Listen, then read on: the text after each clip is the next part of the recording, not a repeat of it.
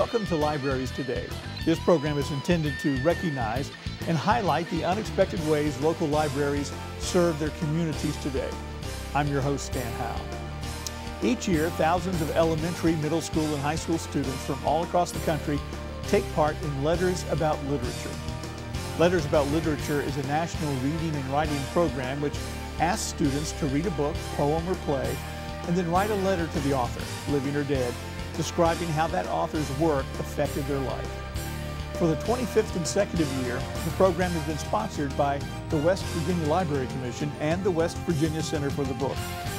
This year, 678 West Virginia students took part in Letters About Literature, and 62 of those were honored with top honors, honorable mention, and notable mention recognition. Nationally, more than 40,000 students participated. It works like this. Students are divided into 3 age categories. Level 1, grades 4 through 6, Level 2, grades 7 and 8, and Level 3, grades 9 through 12. Entries are first sent to the Library of Congress in Washington to be read by national judges. Those national judges then send the best of the state's letters to local West Virginia judges, who then determine the statewide winners. West Virginia's winners were honored at ceremonies at the Culture Center on State Capitol grounds in May, and they were welcomed by the Executive Secretary of the Library Commission, Karen Goff.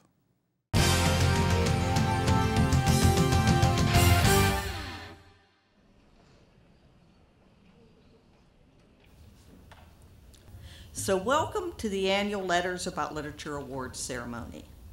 I'm Karen Goff, Executive Director of the West Virginia Library Commission and #1 fan of Letters About Literature.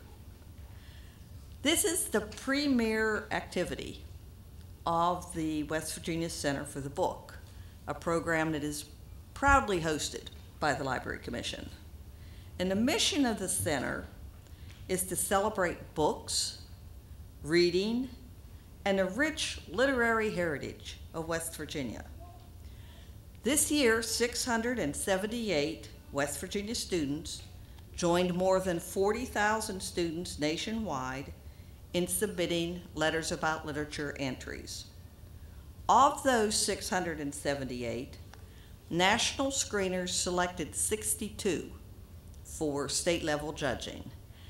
This is a lower number, the numbers that were sent back, and I think I don't know what happened. The national screeners must have got really, really picky. So these numbers are important because they highlight the fact that by being the writer of one of those 62 letters, you are in a very distinguished group. Now, over the years, we have had people say, oh, well, I got notable mention. That's not very good. It is very good. It's a really big deal, believe me. Think about it. Only 1 of every 10 West Virginia entries was selected for state-level judging, and you're in that group. Now, I tried to do the math the other way. I mean, the whole ratio thing, 1 in 10 was easy. But what is 62 out of 40,000? Think of that. That is it is much less than 1%, because there kept being zeros on it. And I wanted to translate it into something else and didn't quite get the math right. But you're in a really, really very distinguished group. It's an achievement that each of you, your families, and your teachers can be very proud of. Now, at each judging level, your letter was read at least twice. So when you sent your letter in to wherever it goes now, it used to go to Bryn Mawr, Pennsylvania. I think it goes to a different place now. But those national screeners read it at least twice. And I have a feeling they read it more than that. At each reading, the important evaluation factor is how well the letter answered the question, what changed for me because I read this book? That's a whole different question than you usually get which is, to write a report. What is this book about? Answering what changed in me because of this book takes courage to answer it. And each one of you here today accepted that challenge. In doing so, you answered the question also, why read? Now, Stephen King calls books uniquely portable magic. Isn't that I like that term. Maya Angelou says any book that helps a child to form a habit of reading, to make reading one of his deep and continuing needs, is good for him. Any book that makes him a child want to read more is good. And I agree with it, whether it's the Pokey Pokey Puppy.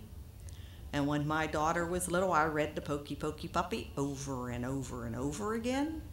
And then she moved on to, once upon a time, there was a sweet and pretty girl named Cinderella. And I read, I think we wore out 2 little gold books of Cinderella. I think she was aiming for the role. She never quite made it. And then Neil Gaiman says, a book is a dream you hold in your hand. I like that almost as much as uniquely portable magic. But because all of you wrote about how reading leaves you better, leaves you different, it is not difficult to recruit our state level judges. This year the judges were Dr. Sylvia Sherbet. She's a professor of English and director of the Appalachian Heritage Writer-in-Residence Project at Shepherd University. Eva McGuire, director of the Kraft Memorial Public Library in Bluefield. Timothy Huguenin, West Virginia author of Little One and When the Watcher Shakes. This is Appalachian horror. Now, I have never read Appalachian horror. It sounds interesting, and I'm going to have to try it.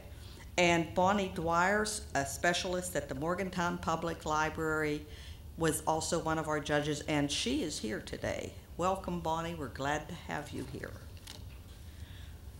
Now, the judges always express admiration for your writing, and they always find choosing winners very, very difficult. And not surprisingly, they don't always agree. So we have to work that out. Now, the West Virginia Humanities Council is the Library Commission's partner in the West Virginia Center for the book. And the Humanities Council provides the monetary awards for Letters About Literature winners, for the top honors and honor winners. So we are always very, very glad to see Mark Payne, program officer at the council, arrive with a pocket full of, this year, golden envelopes. Now, in those golden envelopes, for those of you who are top winners, or top honors and honors, there is cash. If you lose it, it is irreplaceable, non-refundable. So when you have if you get a golden envelope, hang on to it or give it to some semi-responsible adult to hang on for you. And because if they lose it, then you can say, well, you lost my money, and they have to pay up for you. Humanities Council, not so much. But we're really glad that they do that for us. We're also very pleased to have Andrea Lemon, who is the English Language Arts Coordinator at the West Virginia Department of Education, here with us today. And Andrea, I am sorry I did not get to speak to you before the ceremony. We were sort of agonizing over our missing speaker, but we're very glad to have you here. Andrea is representing Clayton Birch, who's Interim Secretary of Education and the Arts, and he sends you all his congratulations. The 2018 ceremonies recognize the state's top winners in each category.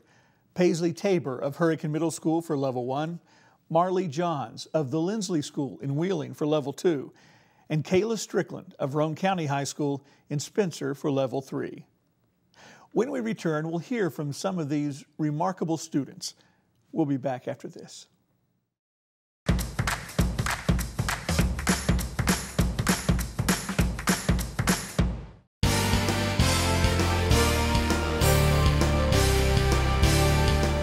In today's program, we're going to hear from a few of the students themselves as they read their award-winning letters. Paisley Tabor is a 6th grader from Hurricane Middle School, and she won top honors for her letter to Malala Yousafzai for the book, I Am Malala.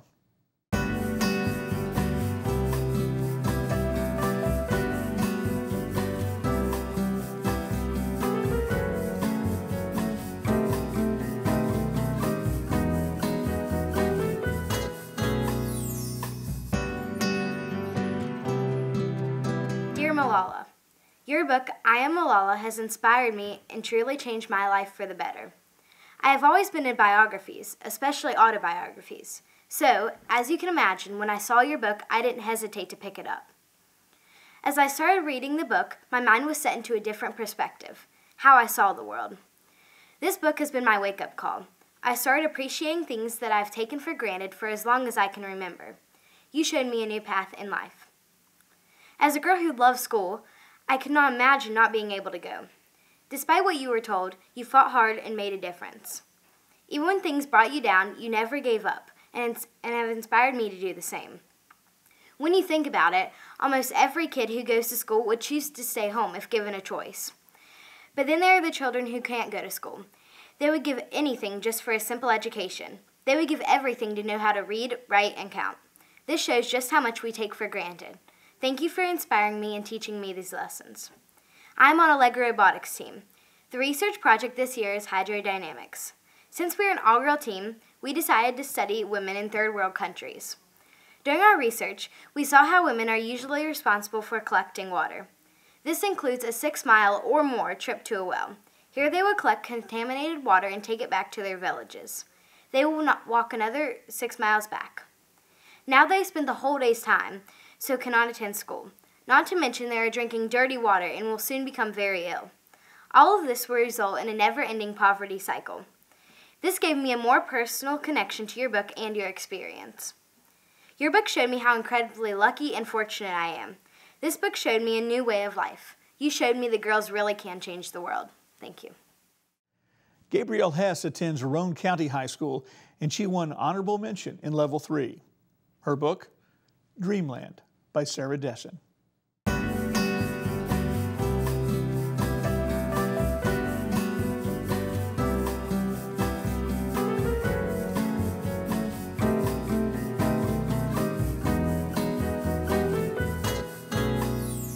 Dear Sarah Dessen, sometimes we feel like no one understands us.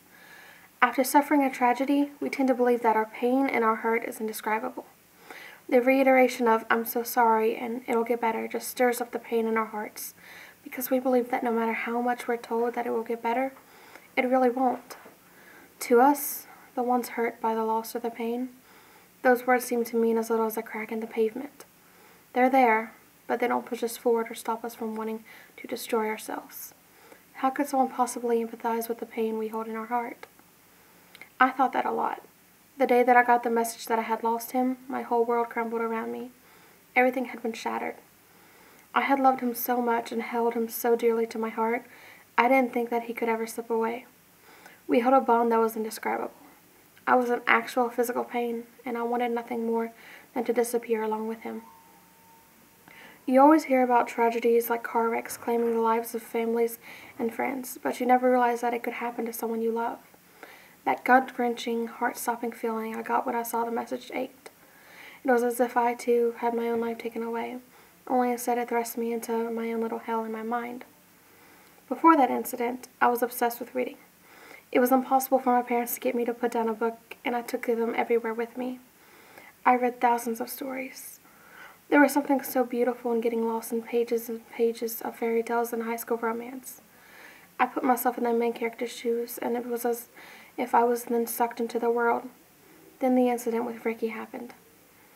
A few months before I got the news, we had lost everything due to a horrendous flood that took our house and almost our lives. The only thing that seemed to calm down the swarming thoughts in my head was reading. The PTSD was hard to get over, but when I read, I was no longer having flashbacks or anxiousness whenever it stormed. I picked up as many books as I could. I even had to resort to online books as we couldn't get to a library and had run out of things to read. And with that, I was able to escape it all. I remember being curled up on the little inflatable mattress on our papa's living room floor, in my own little world with a book. I'd stay up all night letting myself get carried away in the stories, escaping my troubles and trading them in for dragons and dangerous daredevils. I was addicted to reading. However, not long after that was when I got the news. I was so dispirited that reading and writing was now a chore for me. I tried. I still picked up books or a pen, but nothing came to me. I was stuck reading the same paragraph again and again, the constant repetition droning on just like my life had and has seemed to. I would write a good portion of a page only to scrap it and wait for more inspiration. Everything I wrote just seemed too dull. All I wanted to do was sleep just to see him in my dreams. As unhealthy as it was, I wanted nothing more than to see his face and hear his voice, even if that meant sleeping my life away and creating my own escape. My life came to a halt for more than a year. Eventually, I started to try and read again, but I was unable to find that same escape.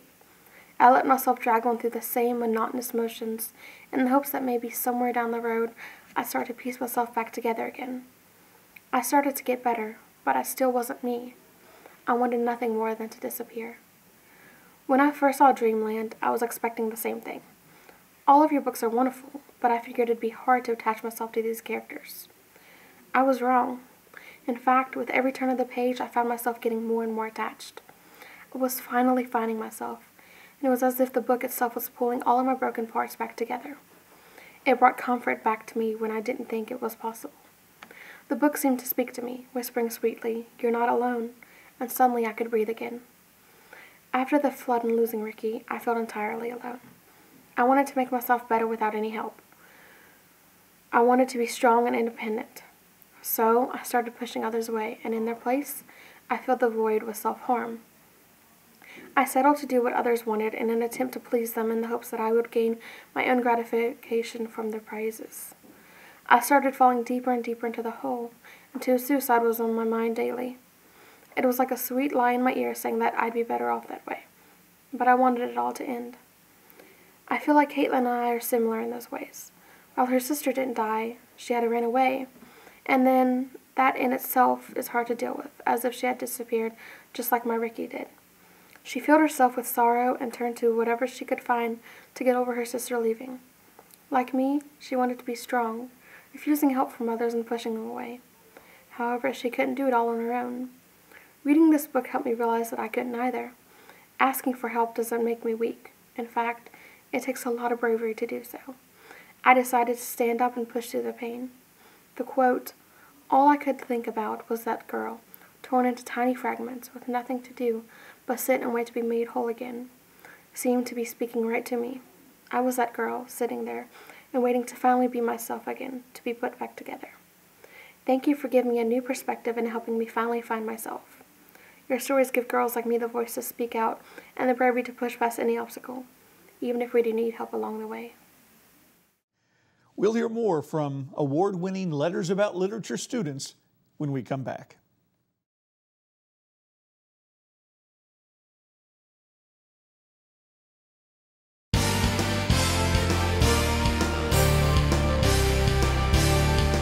Letters About Literature is sponsored nationally by the Library of Congress and is supported financially by the Dollar General Literacy Foundation, the West Virginia Humanities Council, the Institute of Museum and Library Services, and the WVLC.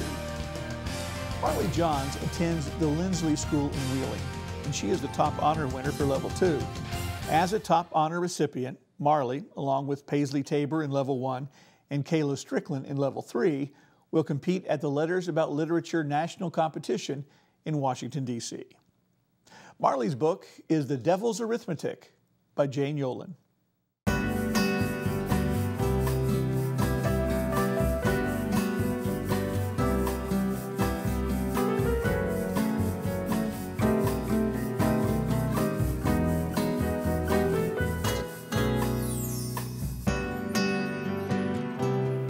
Dear Jane Yolen, when I was about 10 or 11, I loved to read.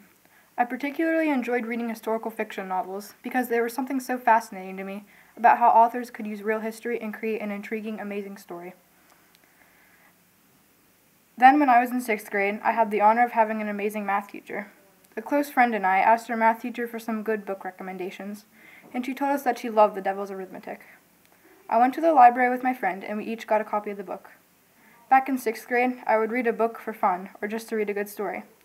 It wasn't until I went to the Holocaust Museum this November and realized that your book made me understand the tragedy of the Holocaust with a deeper perspective. While I was reading your book, of course I got sad and thought about the Holocaust, but I didn't really connect. I had a bad habit of reading things just to memorize facts, rather than reading to understand emotion and connect with the characters. The story was great, and I overall enjoyed the book, but I just thought of it as another book about the Holocaust. It's key to remember that I read your book 2 years ago. In the past year and a half, in my English class, I began to learn how to really understand and experience books in a new way. I learned how to annotate and find the deeper meaning of stories, as well as how to understand how characters feel. Before that, I didn't really think of characters in a book as real people with real-life experiences, vulnerability, and emotion. So, when the main character in your book, Hannah Stern, went into history and experienced what concentration camps were like, I just looked at it like a regular story about the Holocaust. A topic that everybody knows about and is taught about multiple times, that the facts started to become superfluous. In some ways, it almost seemed like the Holocaust was dehumanized. Then, in November, my class took a trip to Washington, D.C., and on our second day of the trip, we visited the Holocaust Museum. I expected this visit to be pessimistic, so I tried my best to prepare myself and not show too much emotion. You should also know that I'm the kind of person who really takes their time in places like museums, so I read every single piece of information that I could at the Holocaust Museum. At the beginning of this experience, my habit of reading to learn facts came back, but then I told myself to put myself in these people's shoes and try to understand how they felt. While I was walking through the museum, your book came back to me. I couldn't remember the title of the book, but I remembered the plot and the events that Hannah went through. And in this museum, I began to really understand what it was like for these people, and the awful things that they had to endure. When I read your book, I don't really think that I grasped the horrendous reality of what was happening. But when I saw real images of the Holocaust and read about it more, I truly began to understand how Hannah felt, along with the 17 million people who died in the Holocaust, 6 million of them being Jews. Of course, it is still a challenge to grasp that shocking number of deaths, because it is simply impossible to imagine 17 million individuals with a separate personality, every human with their own unique traits, names, and hobbies. But I'm proud to say that now I can imagine it so much better. Everybody involved in the Holocaust had a family or someone they loved. Can you imagine if not only your family, but everybody in your neighborhood was taken away and killed? Everyone you knew growing up? Your friends, your barber, your grocer, the person you waved to when you walked down the street? I couldn't for a long time. When I remembered how Hannah felt while I was at the museum, I tried to imagine how I would feel, and that's when I could connect with all the other pictures of people, the stories, and the memories that were presented to me. For the first time, I could envision a character from a book as a real person, and that changed me. I have your book to thank for that. Finally, I wanted to thank you for writing such a great novel that I'm sure has had the same impact on me that many other people had. If I wouldn't have read this book as leisure reading, I don't think that I would have had the same experience at the Holocaust Museum that I did. Instead, I would have just read everything without any emotion, preventing myself from actually learning on a new level that I'd never experienced before. Just like every history teacher says, history happens so that we can prevent what happened in the past, and now I understand. If people like you didn't write novels about the Holocaust, if history teachers didn't tell you all the awful things that have happened in the world, if people don't try to understand and learn about the world's past, every human would be ignorant and creating the same problems that have already happened. We would never learn from our mistakes. I hope that after such an awful event, everyone knows the importance of learning about history and tries to connect with the stories as I did, even if it takes some time, or in my case, 2 years. Sincerely, Marley Johns. Our final reader on today's program, notable mention recipient for Level 2, Alexis Spurlock of Huntington St. Joseph Catholic School, and her book, Almost Home, by Joan Bauer.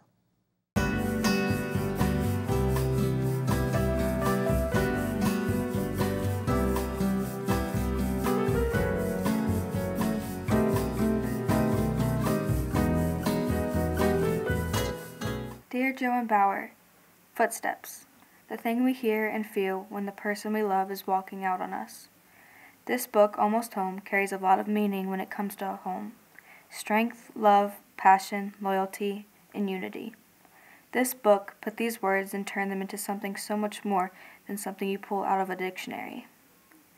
While reading your book, I found myself having a personal connection with Sugar, us both having these issues with our father and not knowing if we'll be able to call our home home again. The wisdom and strength she was born with, and then as time went on, gained more, encouraged me, believing that everything can become better. This story wasn't written with a once upon a time beginning. It came with the hard hit of reality, which was something that grasped me into the story so quickly. During the story, I felt myself allowing me to go into the pages and be a part of the story myself. I created myself as this bantam girl, Sugar, and tried to see a perspective point. This strong-willed girl that has been through so much but still managed to come back on top. She didn't allow those tears every day in the shower to make more cracks in the brokenness that was herself. She kept herself together, even though she thought she would fall to nothing at any moment. We all have those days when we fall to our knees, when something hurts so bad and you just fall to the ground because it feels like the weight of the world is falling onto you. Sugar never let those days stop her from becoming her dream. She kept going until she was able to say she got to the finish line. I know that some footsteps we hear becoming distant can be a good thing. We should allow the people that intoxicate our lives walk away. Yes, it's hard to let those people go who should want to stay, but we have to do what is best for us. Allowing the people who hold you from reaching your goals are the ones that drown us. When you finally let go, you don't surrender, you win. In the end, you will show those people how amazing you turned out to be. Going back to the word home. Home isn't always a place, it's also a person. That is the most important thing that I've learned from this book. We don't need a place to be home. All you need is to be with that person or people. That you don't need a place to be happy or to be fulfilled. We need the people that we love and the people that need us. When you find those people or that person, that is when you truly know that you are home. I know that now. That I don't need my material objects. I need the people who love, support, care, and appreciate me. Thank you for that. I now take appreciation into everything and everyone. You help me see who my people are. You did that for me, and for that I am truly grateful. Wholeheartedly, Alexis Spurlock. Letters About Literature is a program that highlights the reading and writing abilities of some of West Virginia's most gifted young students, like the ones we heard today. Thanks to all of the students for taking part in this wonderful program. We'll have more on Libraries Today right after this.